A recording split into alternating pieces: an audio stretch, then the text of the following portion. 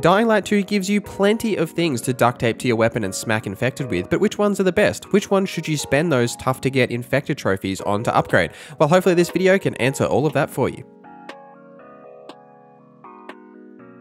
Let me know in the comment section down below what your favorite weapon mods are. Now first, let's talk about the different types of mods, because there are 3 different types. There's the blast mods, the crit mods, and power. Crit mods are activated on a critical hit. So when you critical hit the enemy, the mod effect will occur. These mods will also often increase your critical hit chance as well, so you have a higher chance of actually this mod activating. Blast mods are activated by pressing the left and right mouse buttons together, or whatever it is on controller. This has a cooldown timer between activations. As you upgrade these mods, that cooldown time will go lower, but you have to wait for that cooldown timer to go up, and you can actually see the icon next to your weapon down in the lower left, and when it actually fills up, or the bar fills up all the way up, then you can activate it. Similar to this is a power mod. Now, a power mod is charged by just attacking. So after a certain amount of attacks, the power mod will charge, and then it is activated by performing a power attack, which is one of the skills that you have to unlock. Once you have unlocked this skill and you use a power mod, once you do a power attack, you will activate the mod effect. In my opinion, I prefer the crit and the blast mods. I don't like the power mods, as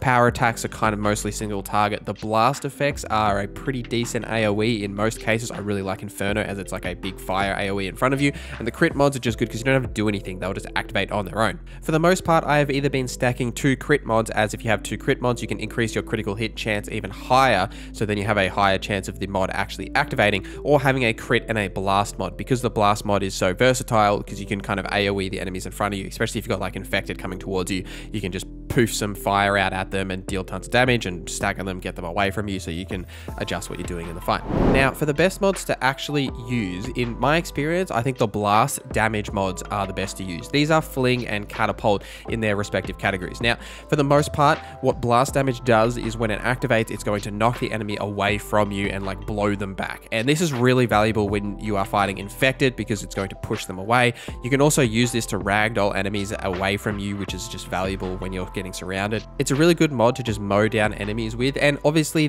for your grip, the reinforcement mod, which lowers your weapon durability cost, is absolutely a must, and you should upgrade this as soon as possible, unless you're going the Correct Charm route, which is the charm that you can get in the secret dev room, which you can look up how to get, but it will basically just give you unlimited durability.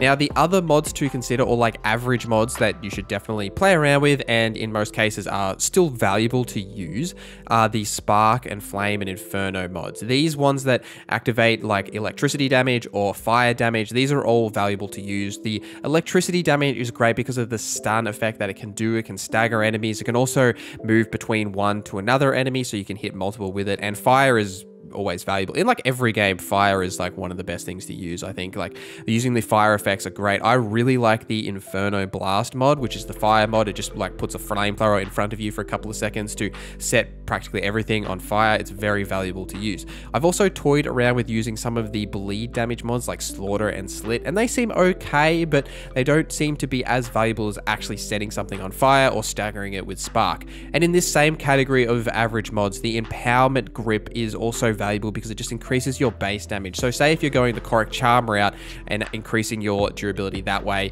and you're not using the Reinforcement Grip, you can use Empowerment, which will just increase the base damage of the weapon by a significant amount. So it's well worth using in its own regard. Some mods to avoid is Ice and Toxic. I've tried both of these and I don't really see much value in either of them. Toxic damage doesn't really seem to be better than any of the Spark or Flame damage that you can do if you want to go like damage over time, things like that. And Ice is supposed to slow or freeze enemies, but it doesn't really seem to. For the most part, it just kind of puts a little particle effect on them. It doesn't make much of a difference, so which is why I've put these in the worst mods category. Now, if you have maxed out your Ice and Toxic mods and these do something different, do let me know in the comments down below, but I don't see the point in putting any of your infected trophies into these kind of mods when there are much better options that are much easier and simpler to use. My last tip for you is to go watch my Brawler build, which is a great build that I've used through my playthrough, and it will allow you to practically one-shot everything, even on hard. It is a little OP. Thank you for watching this video till the end. Thank you to our members for supporting the channel. My name is Norza, and I hope you have a great day.